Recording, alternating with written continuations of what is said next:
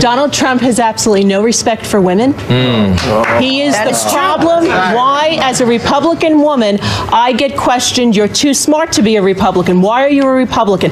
He has zero respect from day one, announcing to bringing up a spouse's medical history, to how he treated Carly, frankly, how he treated you, Megyn. This is a disgrace. And I do not understand how any Republican woman can vote for Donald Trump.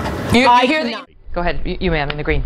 The fact that this man is using 9/11 and the death of thousands of people, particularly Father Judge, to get votes is disgraceful.